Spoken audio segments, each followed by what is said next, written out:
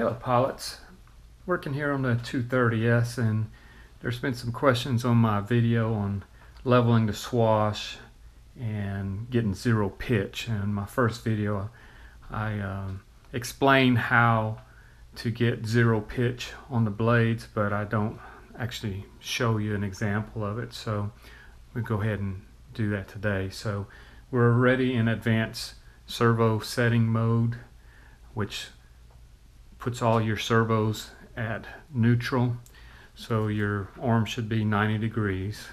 Okay, and we've already leveled our swash, which I showed you in the first video. Now we want to get zero pitch on our blades, which you could do that a couple ways. Put a pitch gauge on it and check for zero pitch, or you can just turn the blades like this, and the blades should be level. Okay, so we see here that the blades are not level. Okay, so if I turn the blades to the front,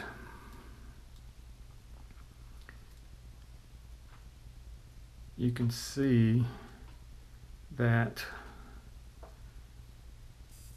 the blade away from me is a little bit lower. So you see there. All right. So I always look at this blade that's further away from me, and if it's lower, that means I want to move my swash up, and that will get my blades where I need them to be. If this blade was higher up, then I would move my swash down. Okay, and to do that, we want to turn the 3 links from the servos to the swash. We want to turn those all equal amounts. Okay, if you don't do that, then your swash will no longer be level. So remember, our swash is level. We want to be even here on the blades, which we're not. And since the blade further away from me is lower, I want to move my swash up. Okay, so I'm going to turn each of these push rods a turn out to move the swash up. All right.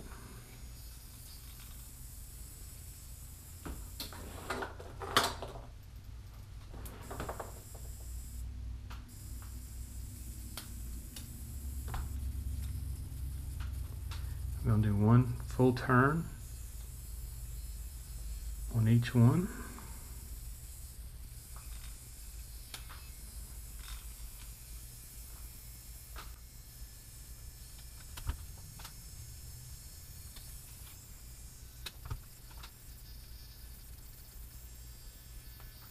All right, and then we will check again. Hold our blades together.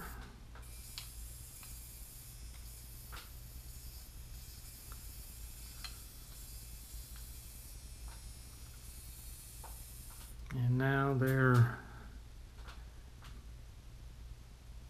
almost level.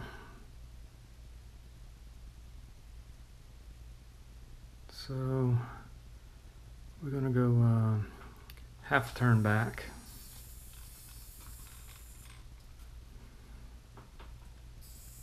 Again, turning them all the same amount.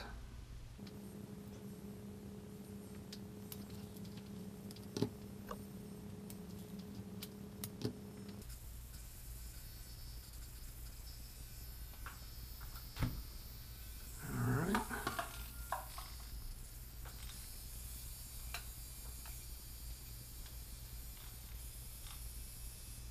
And now we are exactly level, and we have zero pitch. Our swash is level, and we're ready to go. So we just get out of advanced servo setting, and we'll be ready to go. Self-level. And that's it. Hope that helps you out. Thanks for watching.